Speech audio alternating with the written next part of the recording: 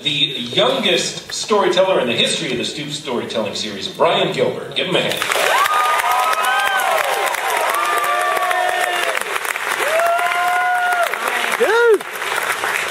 Alright, I would like to start off by apologizing because I'm from the suburbs, and there are a lot of stereotypes about the suburbs that we're all extremely nerdy and we're losers and that we don't know how to have fun, and basically all of them are true. Last year, I was going, I just finished my first year of high school, and, alright. So last year before summer, I got it through my head that I wanted to have an extra elective, and there was PE and health that was in my way for my first year of high school. And so I figured, oh, you know what, I'll just get those out of the way, I'll go into summer school, which is a horrible idea, man. I thought, oh, you know what, how many people can fail PE and health? It's an easy class. A lot of people can. A whole lot. And they're all insane. It is horrifying. So, as I said, I'm from the suburbs, I'm nerdy, I am the whitest person you will ever meet.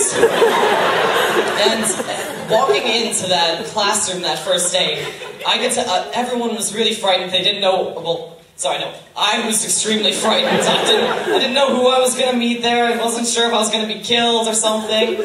And there are many exciting characters there. I'm not sure how many of you have watched The Breakfast Club. If you haven't, that's kind of sad because I wasn't even born when that was made.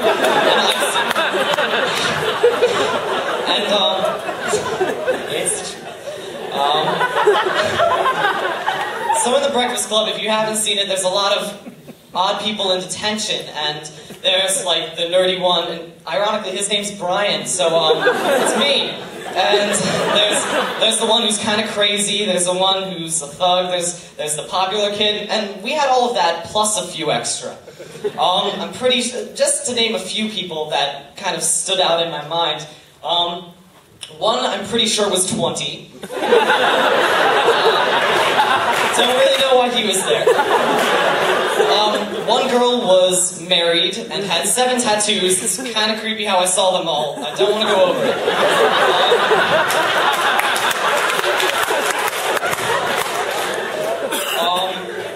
There was an Asian man who was very, very tall, and he was a really nice guy, and I wish I could remember his name, but everyone just called him Yao Ming. And he didn't seem to mind it, and he was a great kid, and then there was also, I said I was the whitest person you would ever meet, but that is an understatement compared to the person I met there.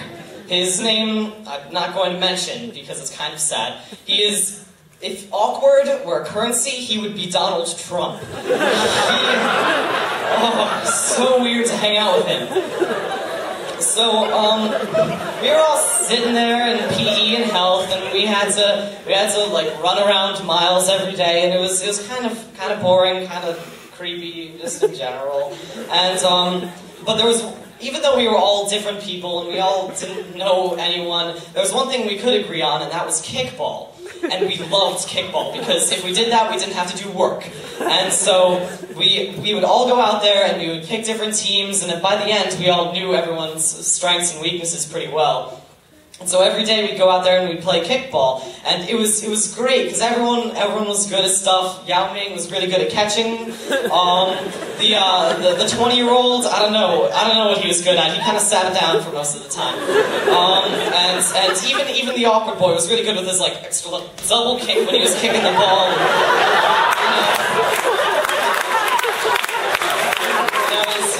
He was more fun to watch than he was good at playing. And so, by the end of this, I had gotten my credits. It was kind of sad. Some people didn't even then. So I had gotten my credits. I had gotten what I needed to do, and during the school year, I got to have both art and chorus. Again, I'm a nerdy, loserish one. And it was great because not only did I have to get PE and health out of the way, I also could make fun of my friends who were still in PE and health. And they would always be like, "Oh man, I have to study for the health test." And I'd be like, "You guys had to study? It's amazing. I had open note tests." And so I learned by the end of the summer that really the best way to win is to hang out with a whole bunch of losers.